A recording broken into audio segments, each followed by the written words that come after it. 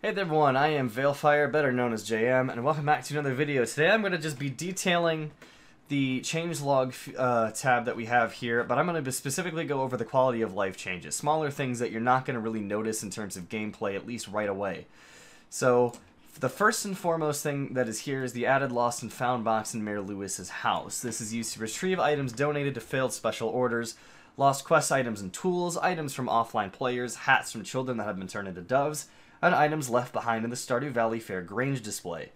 So this is basically a way to get back items that you've lost and cannot retrieve in any other way, which is not really a huge thing, but at the same time it is big in the sense that it's going to save people a lot of time and a lot of frustration.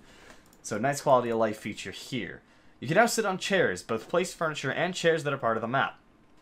Not really a big one, again, but it's a cool little feature that just makes those...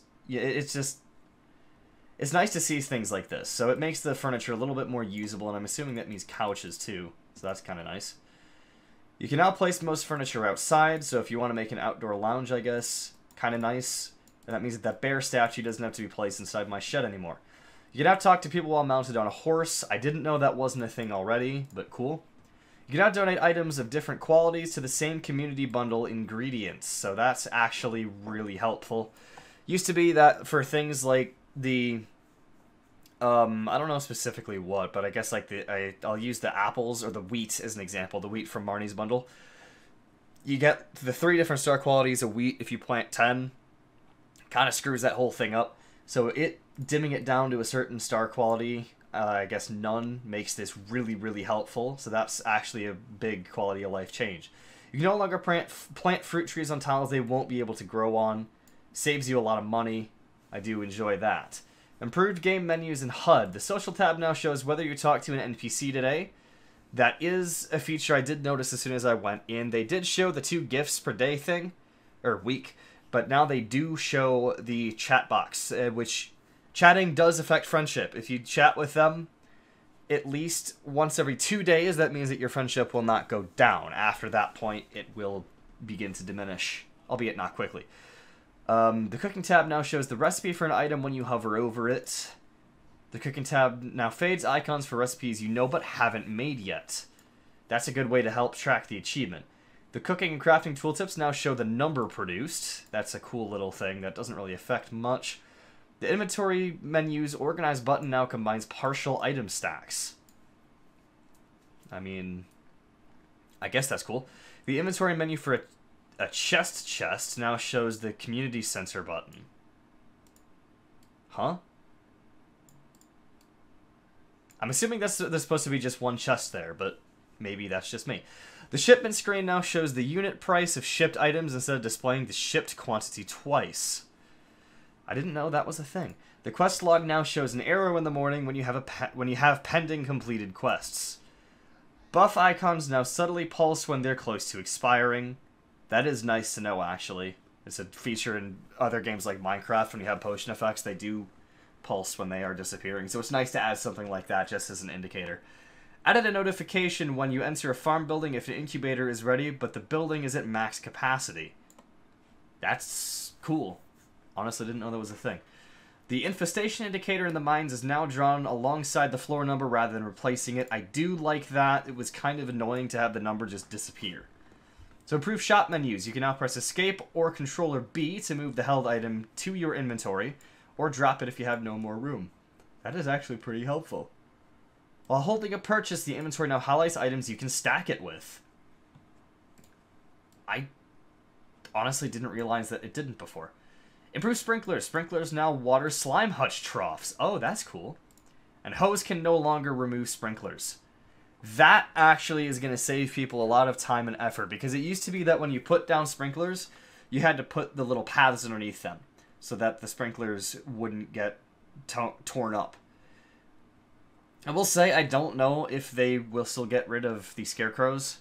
If that isn't a thing, then it would be nice to see. So if Concerned 8 you somehow see this, then maybe do consider adding that as well.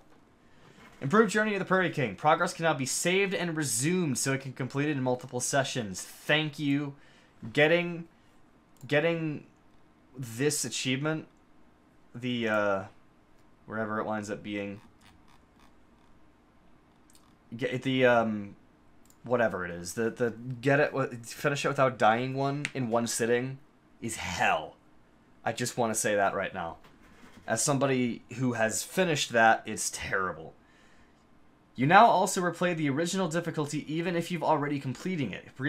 Previously, it would increase the difficulty automatically, which is now a new Game Plus mode. That is cool. Improved game options. Added an option to choose between multiple fish bite chime sounds. Added option to mute farm animals and pets. Oh, that's actually kind of nice. You can now scale the UI independently of the view zoom. That is actually nice. Increase the maximum zoom from 120 to 200%. Improve various items. The jukebox now has a random setting. That is nice to have.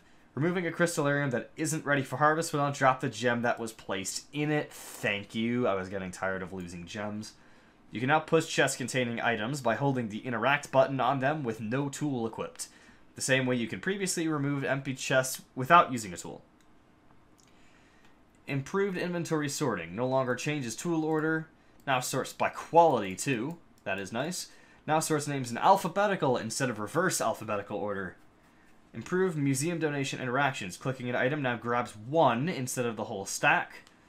Pressing back while placing an item now returns it to the inventory instead of closing the whole UI. And other minor improvements, which are not named, I guess.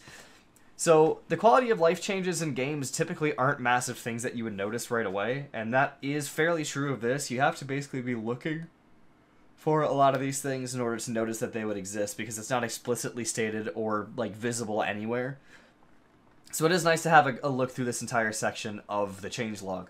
So hopefully this was able to show you, some of you guys, something that you didn't previously know was in this update, because I will say there's a lot of things here that I wouldn't have noticed after looking through this update for at least a solid hour now.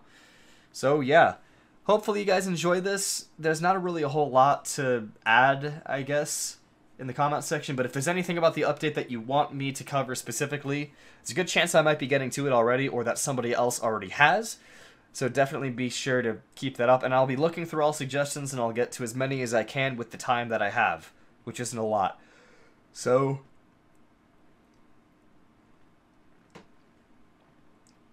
yeah, thank you guys so much for watching. If you enjoyed, feel free to leave a like and consider subscribing. I'm on the road to 1,000 subscribers right now, so every little one counts.